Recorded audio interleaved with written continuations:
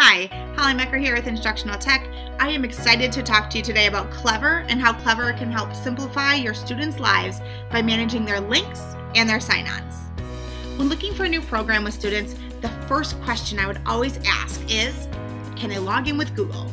That was pretty closely followed by, can I just give students a class code?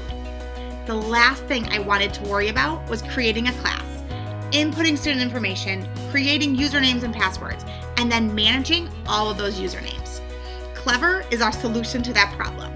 It not only gives students one website to log into instead of logging into different websites all day, but it automatically creates the class, enrolls your students into those classes, and gives students a one-button click to access each of the apps or resources.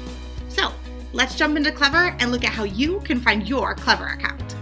All right, first we need to find your Clever account. Here I am on the staff landing page. Notice the URL is staff.elkhart.k12.in.us. If I scroll down, Clever is one of the options under Common Actions. I'm going to go ahead and push Clever. Notice the URL for Clever is simply clever.com. You could also directly go to clever.com and it will get you to the same login page. So here I am at Clever's homepage. Over to the right, I'm going to go ahead and push the caret and scroll down to teacher or staff. That is where I, as a teacher, am going to log in. If you are a student, the student could simply tap log in as a student. Important to notice here that it says I am within our school district. So it says Elkhart Community School District at the top. I'm going to go ahead and push login with Google, and I'm going to log in with my Google credentials for Elkhart. Here I am at my Clever homepage. You're going to notice a few changes if you've used Clever last year. First, up at the top, we now have a district page and also a shared with me page. Under my teacher pages, notice I have a Mrs. Meckers page. That can easily be customizable. I'm going to go ahead and tap on that page. This is where I can change the title of my page and also add different resources. Let's go ahead and look at how you edit the page name. If I take my mouse and I hover over the title, it is now editable.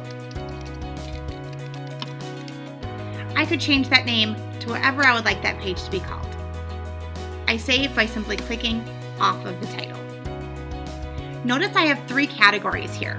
I have reading websites, helpful math links, and early finishers. You can easily add a category to organize your resources by pushing Create and Share in the bottom right corner. I'm going to go ahead and click Create and Share and add a new category.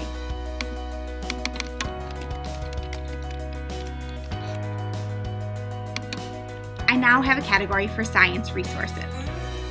Let's go ahead and add some resources into these categories. I'm going to again push Create and Share, and I'm going to upload a PDF.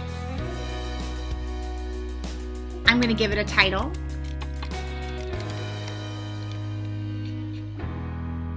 And I'm going to say what category I want that to be under.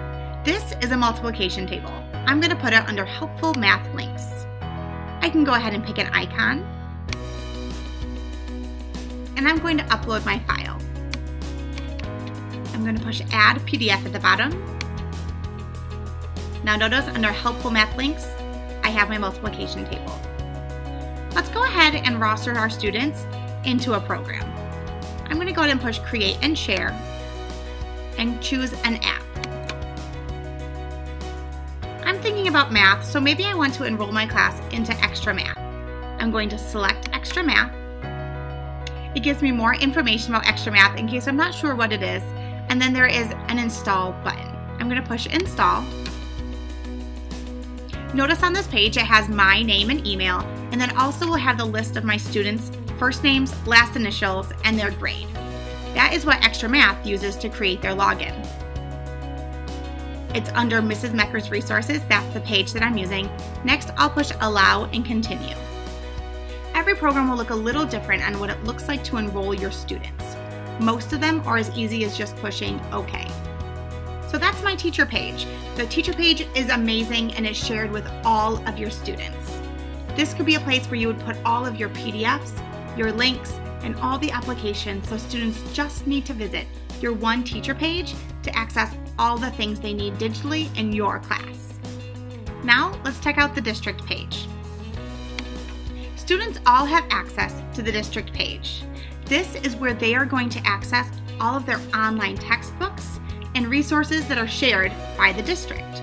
For example, if they are looking for their math curriculum page, they'll find it under the district page. Same with their reading curriculum. They'll find their link under the district page. The last page we're going to look at is the Shared with Me. Notice when I click on Shared with Me, there's nothing there, but that's because no teachers have shared their page with me yet. However, let me show you how you can share your page. Let me head over to My Teacher Pages. I'm going to push the gear and push Edit Sharing. This is where I can change who has access to my teacher page. By selecting this caret, I can select what teacher in my building I would like to share my teacher page with. Now, when teachers receive this page, it is view only. They will not be able to edit your teacher page. The last thing I want to show you is the library. The library is where you can find all the applications and programs that work with Clever. Let's go ahead and go to the library now. The library is in your blue toolbar up in the right-hand corner. In the library, we can use filters to find which programs are best for your students. If I scroll down just a little bit in the library, here is where the filter is. I can select grade ranges that are appropriate for my students. I can also select which content area I'm interested in. Right now, I'm interested in math. Here you can find all the different options of things that I can add right to my teacher homepage, most of which will roster for us. This is also a great place to go if you're interested in looking for something new for your students. Let me go into the advanced filters to show you one more important filter. Notice the pricing option. Here, I can select whether I want programs that are free, that are freemium, so you can use it free, but there is a premium part. Options that have a free trial, or things that have a subscription. So that's Clever. That's how easy it is to make a one-stop shop for your students and everything that you have digitally for your kiddos. Do you have any questions? Leave them in the comments below. Be sure to like and subscribe to our channel, and have a great day.